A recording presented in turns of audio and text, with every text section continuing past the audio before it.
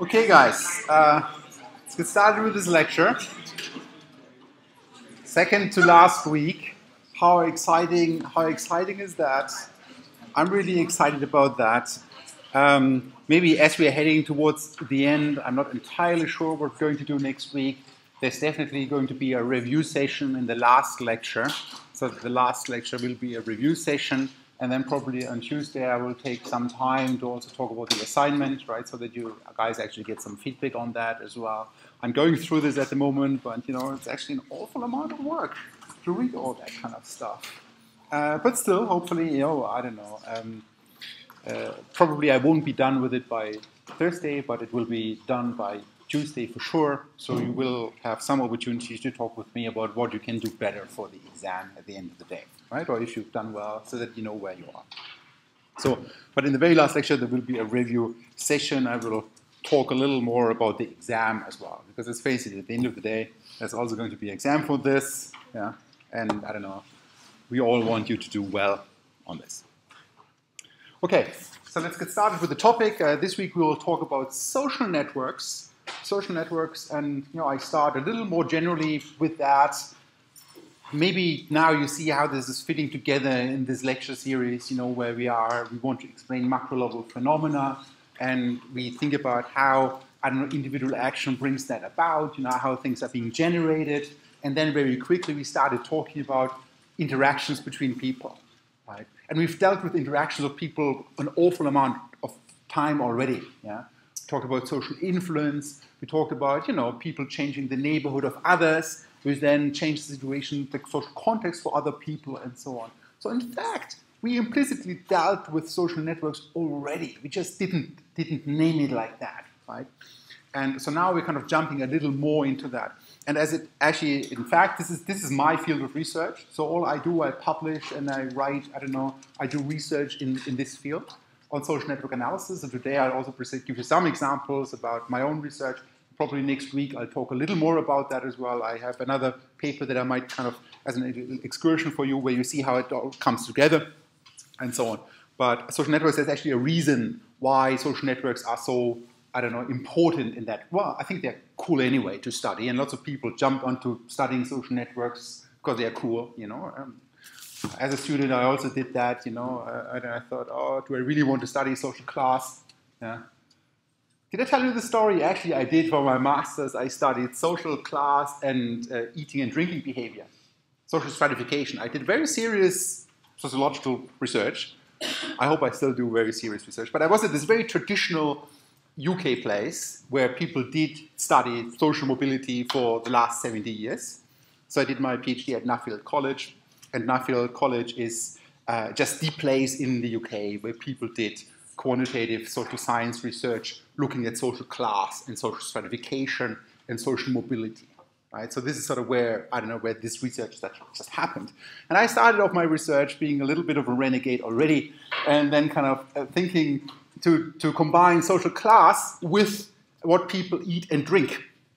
So I was interested in, are there class differences in what people eat, and the kind of drinks that they have, and whether these class differences changed over time. But to be honest, I was getting a little bored by that, but then also I realized I'm using something like social class, which is huge, to explain something whether people eat salad or mashed potatoes. And I realized that's sort of like a little disconnected, I take a huge concept, social class, to explain a micro-level behavior. I don't know why. And that sort of made me realize, hang on, what are we actually doing? Yeah? And where's the value added of the sociologist? And because I think, other people, other disciplines, economists, psychologists, social psychologists, business folks, are much better at explaining individual level behavior. That's not where our strength is. Yeah? I think our strength, and it sort of like became this realization for me, is actually when we combine these two levels with each other. When we either kind of go down from the macro to the micro, or when we actually go up from the micro to the macro again. Right? At the time, I didn't know it was analytical sociology. As it turns out, this is analytical sociology, and that's at the very core of it. This is why I'm doing it. But anyway, so then I actually changed my topics, and I started to study the interaction patterns of English Premier League football teams. So I looked at a lot of data. I looked at football players and how they pass the ball to whom, And I did a very serious statistical analysis about that, about which kind of patterns leads to better performance. So how would you have to organize your team? Which interaction pattern would you have in order to be successful in the team? So there was actually a time in my life where I was just switching from the one project to the other, where I could credibly sit in a pub and have a pint and watch a Premier League football match and pretend to be working at 2 projects at the same time.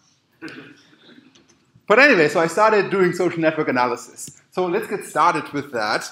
So what I brought with me for today is, first of all, a little detour, but I already talked about that, about interdependencies, how they matter. Then we talk about embeddedness, Mark Granovetter.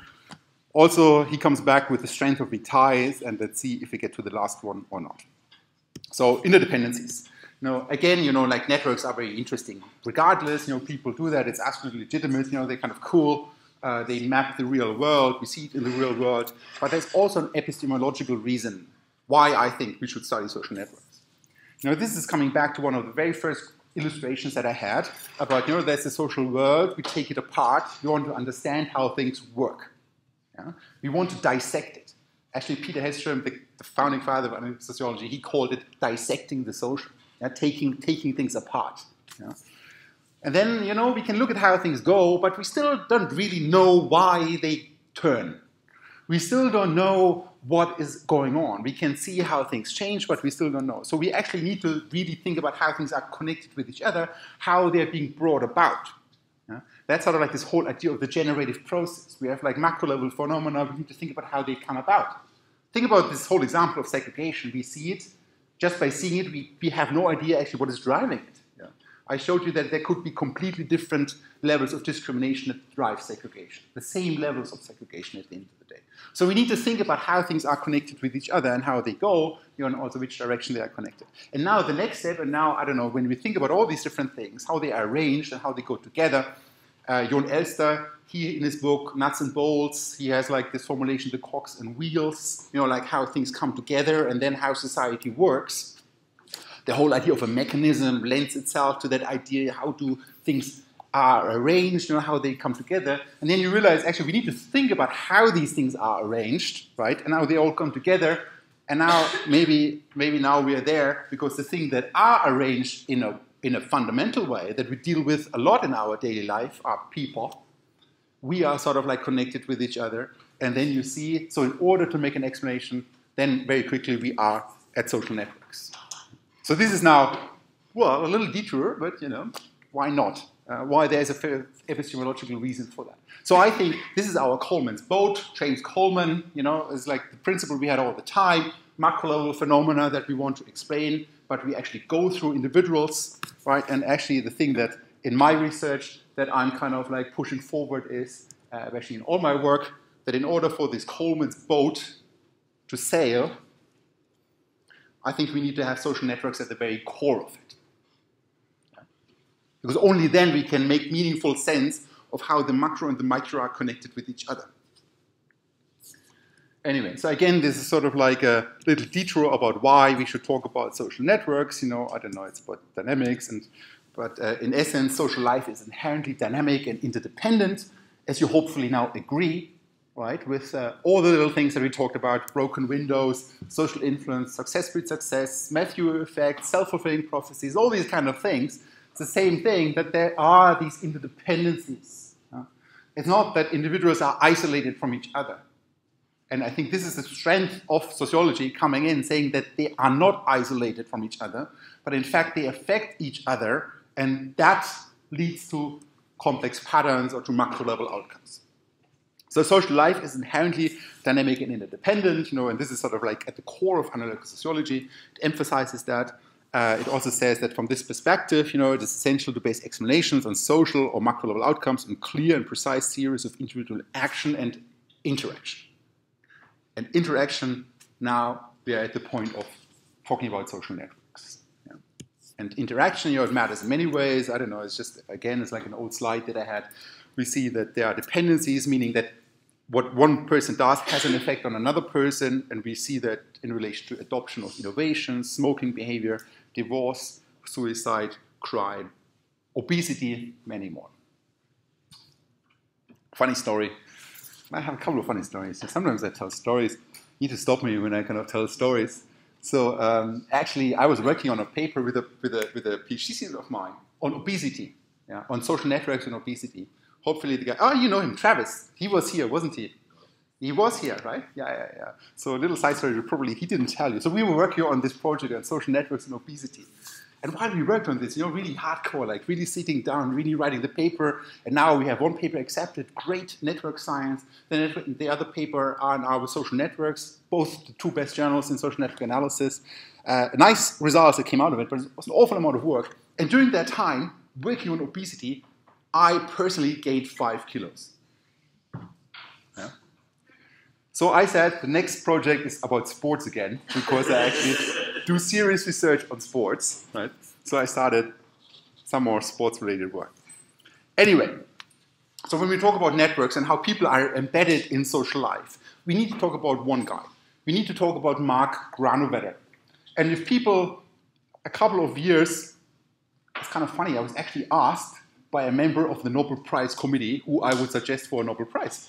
It's kind of really weird, probably, you know, that I was a little student, like, oh, but they just wanted to hear my perspective on things. And we talked about it a little bit, and we talked about Mark Grund. And the reason for that is because he had a huge impact on sociology, the whole field of social network analysis. And as it turns out, two of his papers, both published in AJS, are amongst the 3 most cited papers in sociology overall. Like the single most cited piece of work in sociology is the first paper. It's the Economic Action and Social Structure, the Problem of Embeddedness. It's a bit of a fuzzy paper. It's sometimes weird, you know, but I have a personal theory that sometimes when something is a little fuzzy, a lot of people can connect to it. That kind of makes it relevant for lots of people in a way. But in this case, we'll talk about that in a second, and then later on we come back to a second paper, The Strength of Weak Ties, which I think is the 3rd most overall cited paper in sociology. And both talk about social networks. The first one is a little more abstract, while the second one is actually pretty detailed and specific. So he's still there, you know, he's still around. He's this professor in Stanford.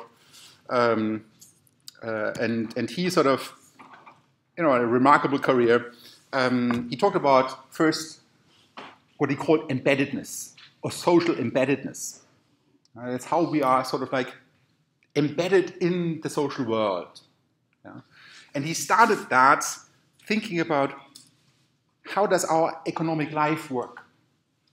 How do we buy things? How do markets work? How do businesses relate with each other? How do they operate? Right? So at the essence, it is about economic action. And he kind of realized that in those days, you know, think about that, this was like the 70s where he thought about that, you know, and then he wrote this paper in the 80s, and in the 70s, in particular, sociologists were really like thinking really big. Yeah? There were people like Tucker Parsons and so on. Maybe you came across that guy. So I don't know. And he was like a huge figure in sociology. Yeah? But actually, sociologists at the time, they put an awful amount of effort on social factors. Yeah? For example, social class. A bit like in my PhD project, there was social class. And that is sort of determines why people eat mashed potatoes. Yeah? Something like that. Not to say that these things don't matter, right? But in a certain degree, sociologists went a little too far onto the one side.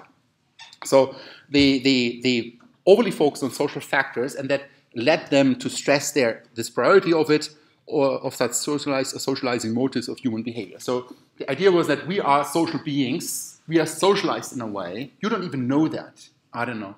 You're being born in a certain part of this world. You were born in an area of Dublin or somewhere else, right?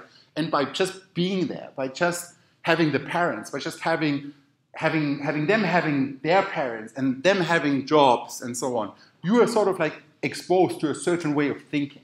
You're exposed to a certain way of dealing with problems. You're sort of exposed to a certain way of what you think about education versus manual labor and things like that, right? So that is like the thought of sociologists, and Grund observes that. And he observed a different kind of a conception of man, so to speak. In those days, 70s, they all wrote about man. Yeah? I don't know. It's probably because they were all men.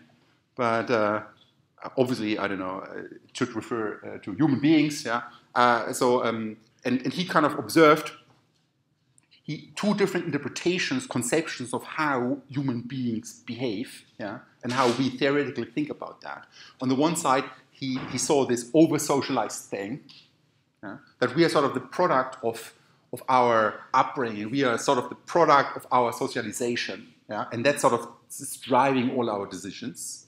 On the other side, we had like economists, developing their own view of the world about how things work and how economic life goes, but also like how individuals behave, yeah? Which is at the other extreme of the rational being, the homo economicus, like everything is being cost benefits, calculated, what do I do, and that kind of determines individual decisions in a way. So these are like two conceptions that Grund observed, and he pitted them against each other, right? That was like in this paper, Embeddedness of economic action. So on the one side, it's like a narrow pursuit of self-interest, individuals are all rational and so on. But in that kind of worldview, individuals also don't change the world. No, they are just reacting to things, and the world changes, and that kind of changes the cost-benefit structure, and then they behave in a different way, right? So that's like this economist's view on the world back in the 1970s. Of course, nowadays, they adjusted and they matured from some harsh rational choice approaches as well.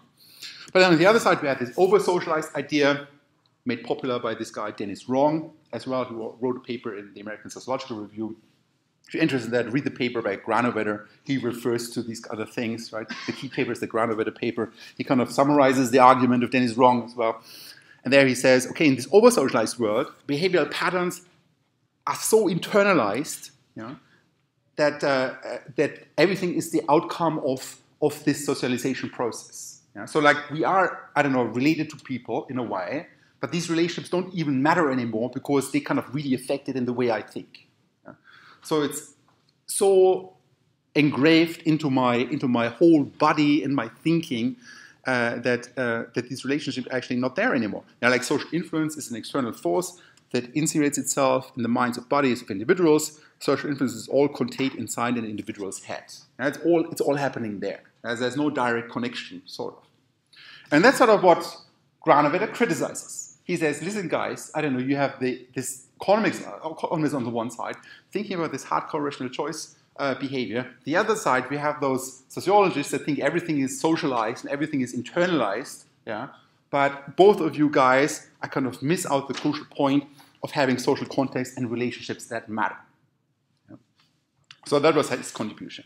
And then, he talks about this, there's a quote from him saying that actors do not behave or decide as atoms outside the social context, nor do they adhere slavishly to a script written for them. The one side is, outside the social context, that would be the economist view, and the other one is, nor do they adhere slavishly to a script written for them. That would be the over-socialized man, right? For them, by the particular intersection of social categories that they happen to occupy. Their attempts at purposive action are instead embedded in concrete, ongoing systems of social relations. When you read these things for the first time, I remember when I read these things for the first time, I kind of thought, that's a no-brainer. Isn't that sort of like what we thought about it all the time? This is like a fancy way of saying something, but no, actually no. Because we had before this economist view, it's all about rational action, individuals behave isolated from each other. On the other side, it's all about social context, really socializing me and kind of affecting me in that way.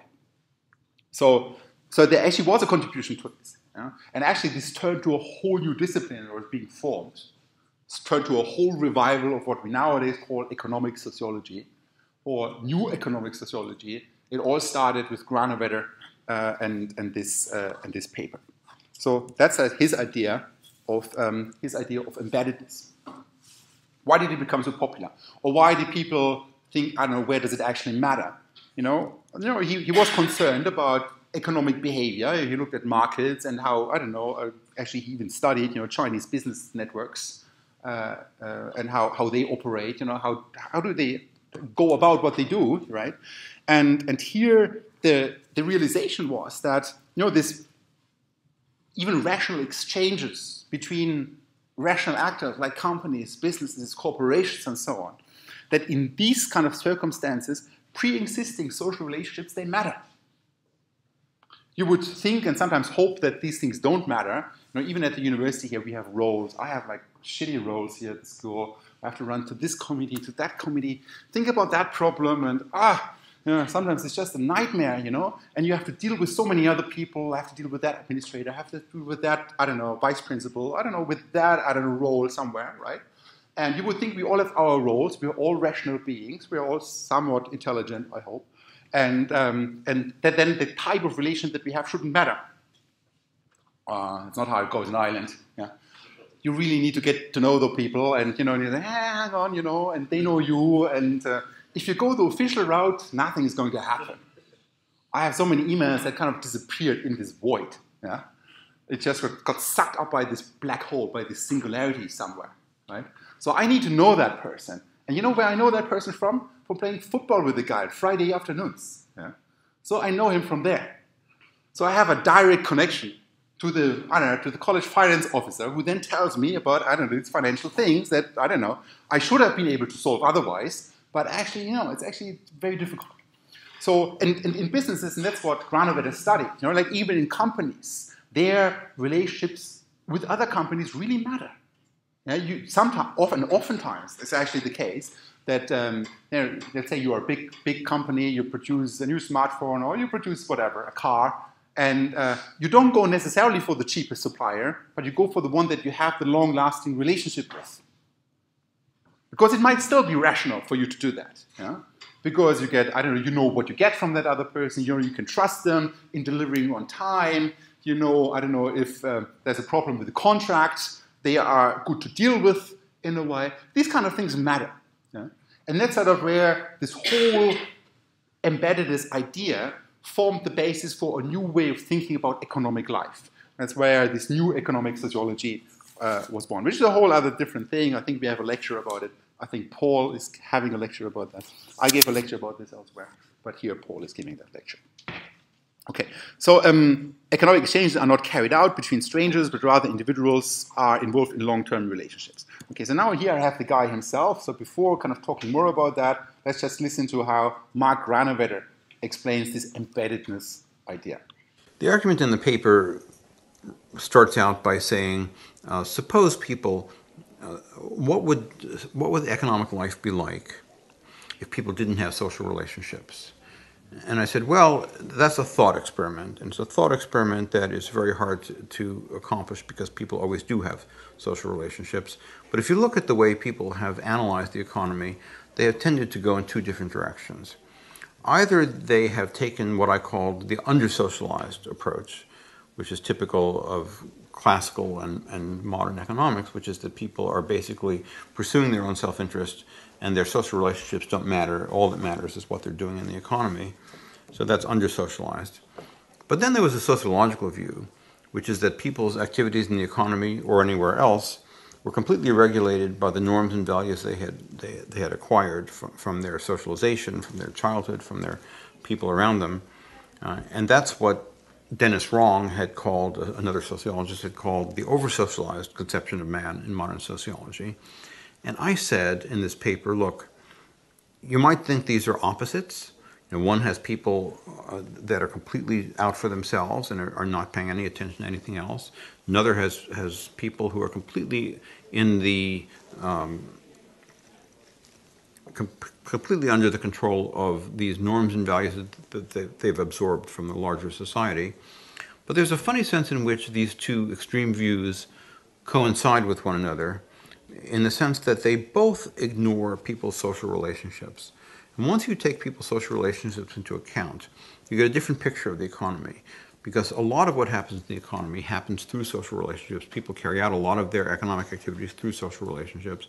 And once you take that into account, and I called that embeddedness, I said that people are, people's economic activity is embedded in their networks of social relations, and that whether or not people can trust each other, which is a big problem in any economic set of outcomes, depends on what kind of social network and social relationships they have. One thing I didn't say that people often make the mistake of attributing to me or attributing to economic sociology is that people's social relationships always lead them to trust one another. This is a mistake. I mean, whether there is trust is a complicated issue. It depends on how the network of social relationships is set up. In fact, it's very important to keep in mind that when you trust other people, you are much more vulnerable than if you didn't. So that the fact that you have a social relationship with someone may make you think that you can trust them and you don't have to pay attention to what they're doing. But if the other person has bad intentions toward you, as sometimes is the case, we talk about the so-called confidence rackets, where people simulate interest in you and simulate social relationships so that they can deceive you. So that when you have a social relationship and when you trust another person, then you're much more vulnerable to them than if they were strangers, because then you would be wary. So it's not an automatic thing that you have trust because you have social networks. But it did seem to me that the argument that Williamson made in Markets and Hierarchies failed because he didn't take into account, he just assumed that everyone interacting with one another in the economy were strangers to one another. And if that were the case, then it might be true that in order to reduce transaction costs, that when transactions got complicated, they would always have to be internalized into firms. But in fact, when you look at real markets, you see small independent firms carrying on very complicated transactions with one another. Silicon Valley, for example, or many high-tech regions are examples of that, or the so-called Third Italy, where these textile firms carry out very complicated relationships with one another. Okay, let me interrupt him here because he keeps going on here. It makes a lot of sense, that kind of our I don't know, business relations or economic life, that social relationships actually matter. Even just in your daily life, just think about it. Just this weekend, I was with a friend in this coffee place. We just had some coffee. As it turns out, the barista is a former intern of my friend, which meant we got free brownies, which was nice. But there you see actually how you have, like, even on a daily life, you eat, because you're likely to be at certain places where other people are. It's like how our life is. You're likely to meet the same people again when you go to the same coffee shop in a way. So you're also more likely to establish relationships with them.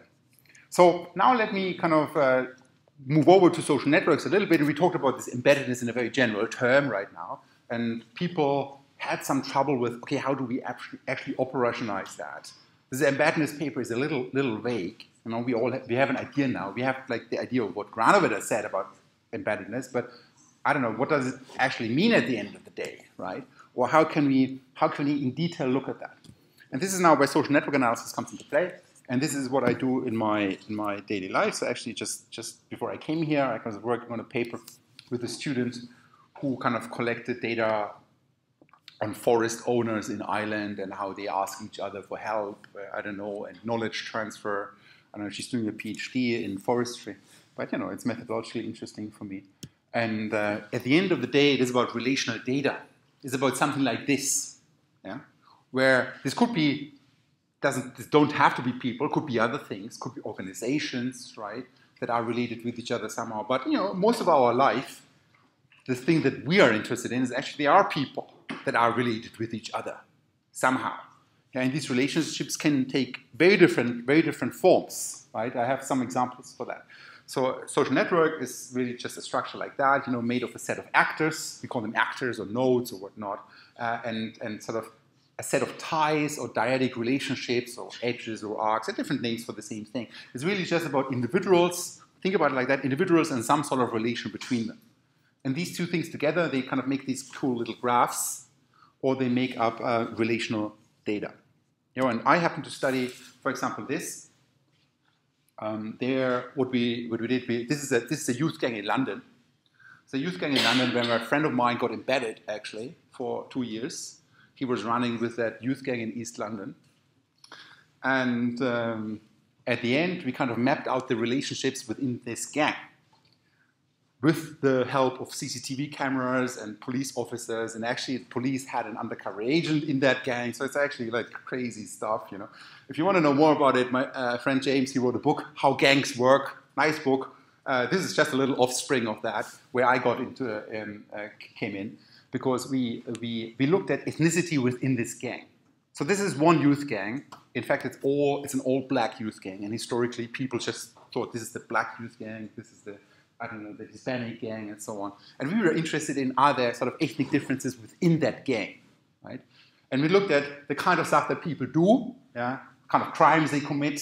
Are they involved in drug deals, in sales of weapons and burglaries or whatnot. Turns out ethnicity didn't matter for that at all. But when you look at the graph, this is a co-offending graph, ethnicity mattered greatly for with whom they did it. So it didn't matter for what they did, but it mattered for with whom they did it. Because now you see there are more sort of relationships between two nodes of the same color. That's a phenomenon we call homophily. And essentially, this is like what these two papers are about. I was saying that I did some serious work on football. Actually I did. So I looked at over 800 of these networks representing the patterns of interactions in Premier League football teams, in matches, and I related that to the performance of the team at the end of the day. Very simple question. I asked, is it more beneficial to have a superstar where everything goes through, or should you play in a more decentralized way? Anybody an idea? Well, I did a lot of fancy cross-random effects puzzle modeling to come up with what probably all of you would have thought, that it's better when you are a good team that plays in a decentralized way. So, but I showed it with a lot of data, and I don't know, theoretically grounded on this idea that, then you have different opportunities around it and so on. But anyway, so that's sort of like a kind of network that I looked at. I think the last time I mentioned the paper that we just published this year is on the flow of people from different parts of Stockholm to other parts. It's now a migration flow. There you see a map of Stockholm, and you see people moving around. It's just, I don't know, an indicator for how many people go from one neighborhood to the other. Another paper that I'm currently working on, there you see something evolving, actually. So I also look at the evolution of networks. Why? Because it's actually really interesting. Time is always your best friend when you want to get to the cause of things, because it allows you to find out what was first and what came after. In a while, you can dig down to the mechanism. This is a network of a corruption scandal. So now what you see is actually individuals pointing fingers at each other and denouncing each other. So this is now a negative tie. These are all people that were involved somehow in a corruption scandal, and they were asked to testify in front of a tribunal after the whole scandal broke. There was like this, I don't know, it's government spending scandal, and then they all came in, and one after the other, they started to falter, and they started to denounce others. And the coolest thing about this is that this all happened in public. So it was all broadcasted on television, live television. It's like the big event in Quebec. This is like in Quebec, a big government scandal in Canada. And the key here is that people watch TV and they kind of realized, I don't know, a person denounced me, so that actually it made me more likely to denounce that person back. An eye for an eye. Or there's another mechanism about, I don't know, scapegoating or punishing those who talk. Actually, I might talk more about that next week, but that's another example of network analysis that I did. So, network analysis by itself is like a huge area. There's so many different things you can do. It's like more like a toolbox. There's not just one way of doing network analysis. You can statistically model things, but you can also just describe things. You can try to find patterns in it. Blocks, cliques, or whatnot, or you can visualize it. So there's an awful amount of things that you can do. Yeah? But at the end, for us, the important point is, okay, networks is sort of a way of capturing this idea of embeddedness, this idea of how we are connected to other people and how that ultimately affects what we do. Right? And just in the previous paper, the fact that, I don't know, what other people said in front of that tribunal really affected what I said in front of the tribunal and so on. Funnily, the uncle of one of my co-authors was also in that tribunal. He was involved in this corruption scandal, which involved the Italian mafia in Montreal. Anyway, so let's move on. And now let's talk about the strength of weak ties. That's sort of like another thing where now this sort of is being applied a little bit. And it is like this second most famous paper of Mark Grund. It's a simple idea, but also it shows you like how networks matter or how different kinds of network types or relationships might matter differently. So, Grund is like this, I don't know, it's the second most cited paper of him. And he basically started his PhD thesis. In his PhD thesis, he was curious about how people find jobs. A very simple question. How do you find a job? And he kept getting the same answer, that it was through an acquaintance, not a friend. Got a job through an acquaintance, not a friend. Why not through a friend? Why through this weird acquaintance? Why through this guy that you somehow know a little bit, yeah, but not really. Yeah. As it turns out, most people get jobs through acquaintances like that. So it's really those kind of connections at the fringe that you make that actually are really important. Yeah. And maybe you see where I'm going with this, because the people that are really close to you, they don't tell you anything new. While the people at the fringe, they have access to completely different parts of the network that you would not have had access to begin with. You also probably have less to lose in a relationship with someone close to you if something goes wrong. True, yeah. Or whatever. That's true, yeah. Yeah, that's another point, yeah. Do you really want to recommend, I don't know, this job and kind of push hard, because if it doesn't work out, it falls back on you, yeah. So that's the thing. So he was sort of interested in how people get jobs, and the argument that I was making earlier about this structural component. Now we kind of go a little bit in that direction, but don't freak out about it. You see like a little network here. It's like a little example, and now we have like this link between A and B, and actually that's what we call in the literature a bridge. It's called a bridge as a definition of what is a bridge. Yeah, and maybe you see already why this is a bridge. Yeah. Well, it's bridging these different parts together. If I would take that thing out, the network would fall apart into two pieces. So that connection here is really crucial to get information from the one part of the network to the other part of the network. As it turns out, this is how a bridge is defined. A bridge is defined as the removal of that partitions the network. Then actually we can also have something like a local bridge, where it doesn't completely make it fall apart, but actually makes it significantly harder to get information from here to there. If you take out the orange line, then you have to suddenly make all the way around to pass that word about that job. Right? Okay. So bridges, they allow the diffusion of information between otherwise disconnected communities, because this is sort of how they are defined, and local bridges bring otherwise distant communities together. It's like almost like a shortcut a little bit. There's a little world, and there's this one connection that kind of brings these two communities together. Okay, so now we need to think about one more piece in order to put it all together. We can think about the strength of ties. And a tie or a relationship can be strong or it can be weak. It can be a really good friend of yours, or it can be this acquaintance. The one is called strong, the other one is called weak. And Grund, actually, this is now a copy from his paper. He kind of says, okay, well, it's related to the strength of a tie is probably a linear combination of the amount of time, the emotional intensity, the intimacy, mutual confiding, and the reciprocal services which characterize the tie. Right? So, I don't know, your good friends you spend time with, you tell them your inner secrets, you kind of, help each other if needs be. That kind of defines a strong relationship. Yeah. While with the weak tie, you do not necessarily spend that much time together, and so on, right? So these are the different things about how we can have ties that are strong and weak. Okay, and now the last piece of the puzzle, which is this idea. Think about this scenario on the left, where you have a really good friend, you're A, and you have a really good friend B, and you have a really good friend C. It's kind of awkward that those guys don't know each other. Actually, even when you think about, going out and spending time in the bars, you have a limited amount of time. Spending time with that person also means less time spending with that other person if they don't want to spend time with each other. So actually, it's very likely that at some point they get to know each other. Yeah? Because they come along, I'm meeting this other guy already. Yeah? And then you're sitting in the pub, and then you kind of have these, what we call triadic closure. It's like one of those universal patterns in network analysis. We see much more triads than we would expect to find by chance. It's just a normal human thing. It happens to be that your friends are often friends amongst each other. Right? Sometimes you bring them together. Sometimes you are there because they are both friends to begin with already. Yeah? So friends introduce each other. We spend time with each other. We have limited resources and so on. It all leads to this idea, and that's like one of the most universal patterns in social network analysis, that we have this tendency for those patterns to turn into those patterns. Triads have a tendency to, unclosed triads have a tendency to close, especially when there are these strong links connected with each other, right? Because you spend a lot of time with them.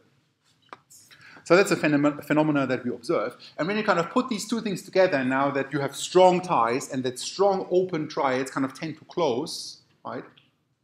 While weak ties, you don't spend that much time with them to begin with, so why would you have the tendency for that tie to close?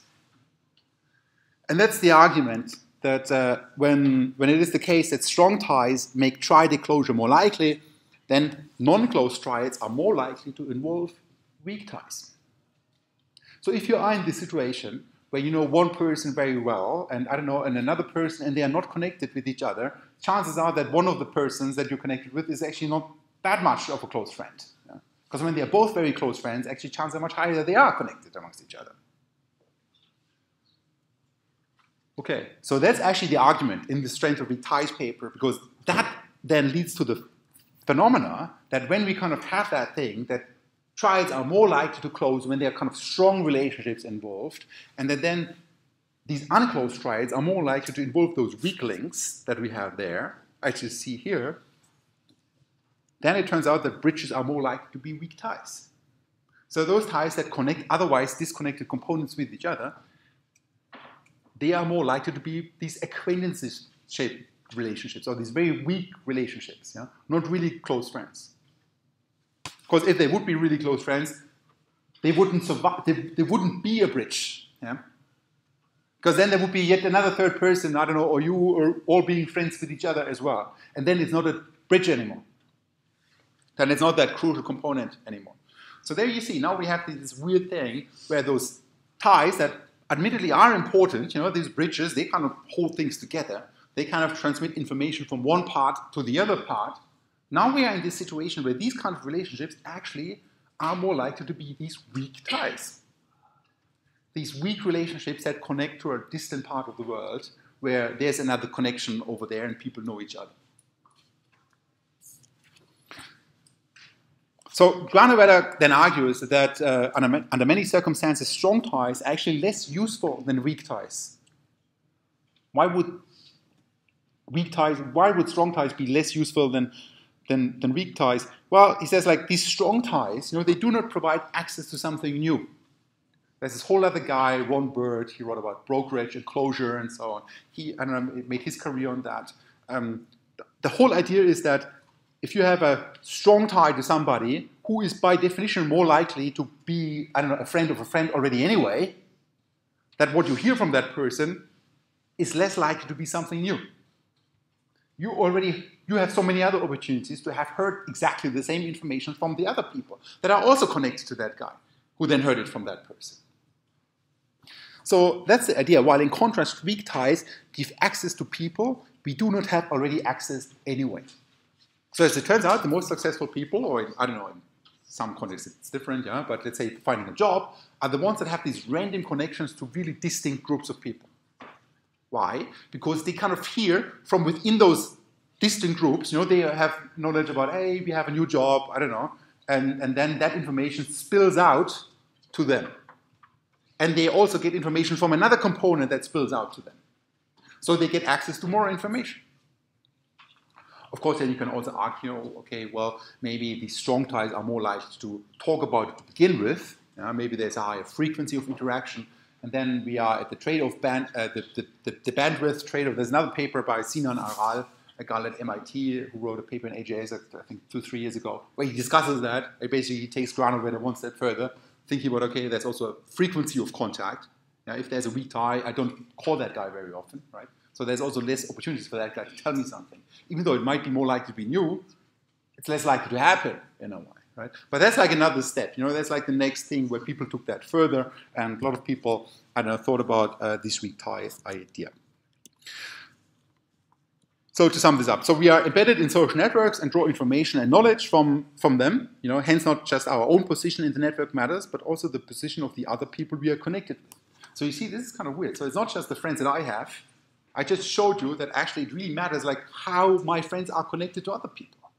That matters for me at the end of the day. So we could have exactly the same situation, where we have exactly the same friend, I don't know, or the same situations where I have like 5 friends, you have 5 friends, but somehow your friends are just so much more useful than mine. Because they are sort of like distinct part. While my friends, they all know each other, they all tell me the same.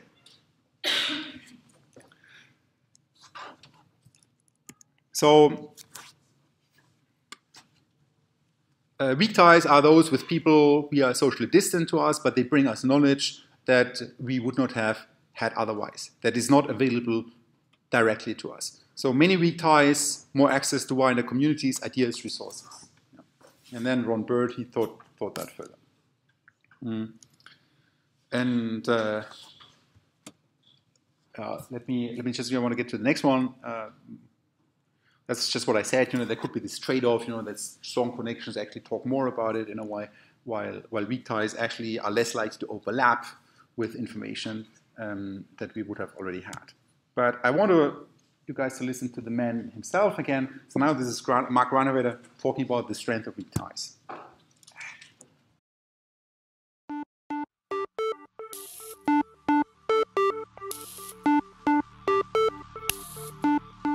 People think social networks is a new idea, a new thing to study. And in fact, anthropologists started talking about social networks probably in the 1930s, and mathematicians were talking about them in the 1950s, and sociologists started picking up on social networks in the 1960s. So I wanted to do a dissertation that showed how interesting and important social networks were. It seemed to me that one of the biggest sources of inequality in our society, in almost any modern industrial society, is differences in the rewards to different jobs people have. So if you could show that people found their jobs through social networks, then that would mean that social networks were a big part of where inequality is coming from.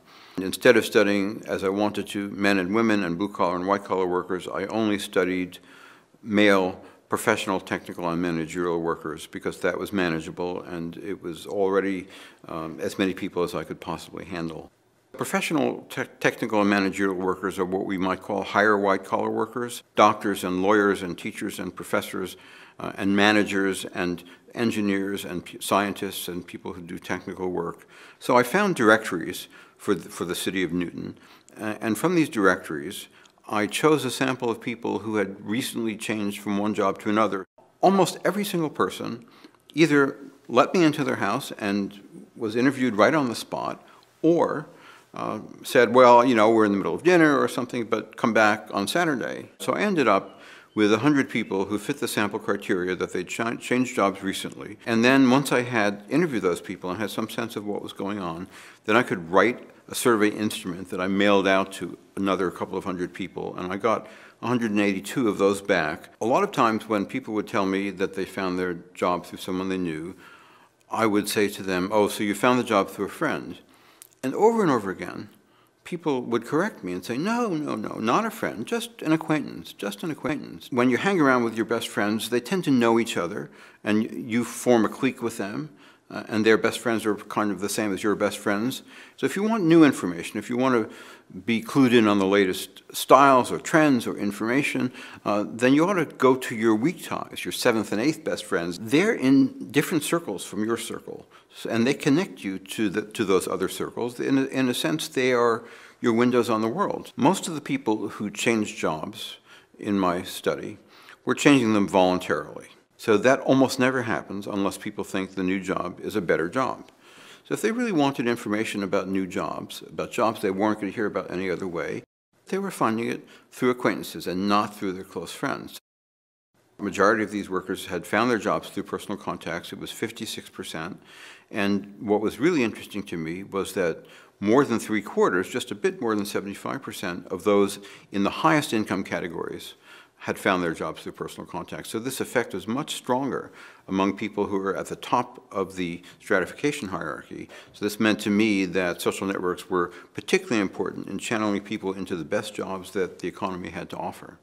It turned out that people who had been in one job for a very long time, in a place where other people had been in a job for a very long time, had a lot of trouble changing jobs when they had to, because they just didn't know people in other companies. People, on the other hand, at the bottom end, who would change their job every few months, they weren't in those jobs long enough to really make contacts that mattered. The people whose average job tenures was 2 to 5 years were more likely to find new jobs through weak ties than people whose average job tenure was very long or very short. Okay, let me stop the man here. You can read more on this paper, The Strength of Weak Ties. I'm going to put it in the further reading list. Until Thursday, there's a pretty cool reading, Why Your Friends Have More Friends Than You Have. Actually, I can tell you it's true. Actually, I will show you that your friends even tend to look better than you.